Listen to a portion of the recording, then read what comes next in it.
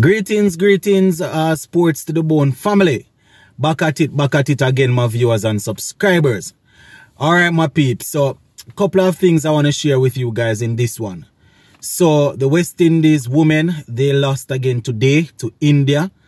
Probably the only good thing that came from that game is the fact that we had two of the under-19 girls making their senior debut. You know, so we're going to talk about how they performed, how the game went. And I'm also going to take a look at a game that was played in the UAE T20 League today. We had Rahman Powell and the Delhi Capitals getting the better of Sunil Narayan, Russell, Hussain, and the Abu Dhabi Knight Riders. Plus, we want to take a look at former player, West Indies player Kieran Pollard, who is in a good patch of form over there in that same league. And we're also going to take a look at Australian opener David Warner, who won the Australia Cricketer of the Year. And I must tell you, a lot of tongues wagging, my peeps, people wondering how is it that he got that. So we're going to touch on that a little bit, all right? Just hit that subscribe button as you listen if you have not yet subscribed. So earlier today, the West Indies women, they lost their T20 game against India. And it was a heavy defeat also. But before I give you the actual numbers, so Zeda James and Janella Glasgow, those are the two young ladies from the that played in the under-19 tournament just the other day. They were called up and they got an opportunity to do their thing. You know, I must say that I'm extremely proud of them, especially James. James got an opportunity to bat, and you know, she was able to get some runs under her belt. Only Hayley Matthews actually outscored her. So go through it, my peeps.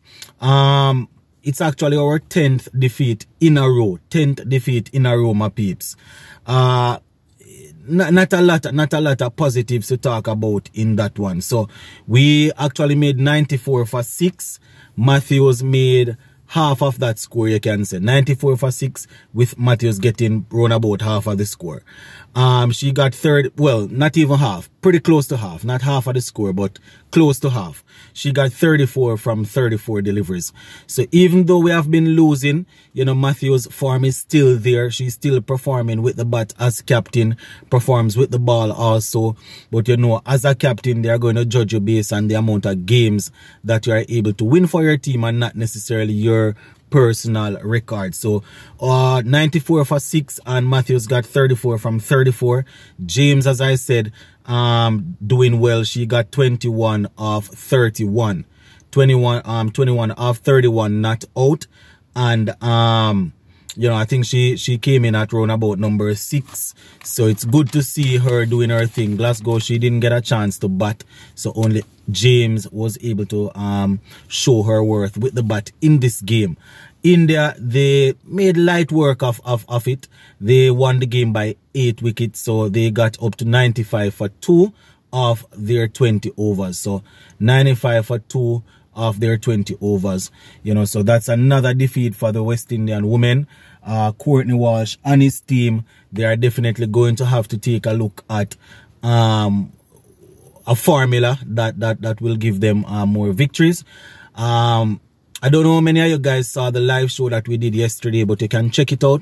You know, we were talking about certain factors that you can say affecting the team while we are not winning games. So we definitely going to keep a close eye on Courtney Walsh and his team as they look to bounce back from this very horrible triangular series here. So that is how that game went, my viewers and subscribers. Not much to talk about where that is concerned. Now, the UAE T20 League, we had a couple of our Caribbean people in action. Rahman Powell, playing for the Delhi Capitals, went up against Hussain, Sunil Narayan, and Andre Russell. So Powell, he got 21 off 14 not out, as he was able to guide his team to victory. So the Abu Dhabi Knight Riders, they made 149. And in that, Narayan made 23, Russell got 12, Hussain also got 12. So Rahman Powell and his team, they were able to get past at 149, scoring 150 for 3. As I said, Powell getting 21 not out. you know, I don't know my viewers and subscribers, but Powell is definitely in a good vein of form. I am hoping that by the time we are ready to go over to South Africa to play the white ball series, you know, the T20 and the ODI, hoping that his form will still be there. I am assuming that by then we would have already known our white ball captain. I am thinking that I am thinking that Powell will be named the captain, so definitely would want to see him bring that form over there. So shout out to Powell. Staying in the UAE, the former West Indies player Kieran Pollard is in some good vein of form, as you would have seen on the thumbnail there, getting 3 centuries, 3 half centuries. Talking about 3 centuries, getting 3 half centuries in his last 3 games, getting in the 80s, I think, got a 50, if I'm not mistaken. So, you know, couple of half centuries under his belt, 3 in total in the last 3 games. So, you know, Kieran Pollard is showing that, listen, I might be out of the IPL, I might be coaching now, but these are the leagues that are a step below the IPL and a step below international cricket. I am still capable of dominating. So good to see him still entertaining his fans, because it goes without saying, you know, the fans of the players will always remain fans until even when the players retire. So Pollard doing his thing.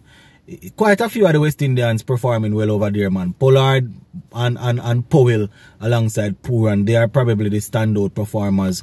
Pollard, Powell and Pooran are probably the standout performers over there. Fletcher doing his thing also. So, you know, shout out to them. Alright, the final thing before I jump out of here, my viewers and subscribers. David Warner picking up Australia Cricketer of the Year. And I have been reading some stuff online, and not a lot of people agree with David Warner getting this award. Some people saying that this is Cricket Australia asking David Warner for forgiveness based on the situation that they went through, you know, snubbing him where the captaincy is concerned. And one bag of thing, my viewers and subscribers, I am not too sure if David Warner did enough work in 2022 to get that award there. The thing is, he's usually in all 3 formats of the game, so probably they are looking at that. But you know, quite a few players had a solid year.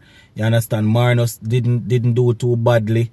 Ended up at #1 at the end of the year, I think, in Test cricket. But as you know, he's only really testing, he's dominating in like that.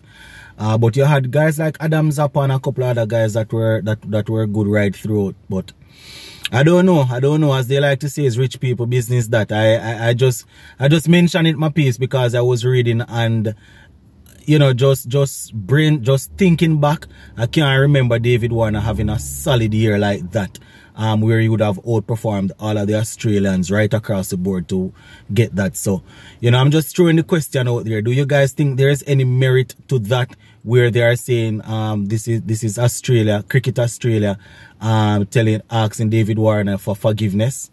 I don't know. Big up on yourself, my peeps. I will touch base again later on. Zin.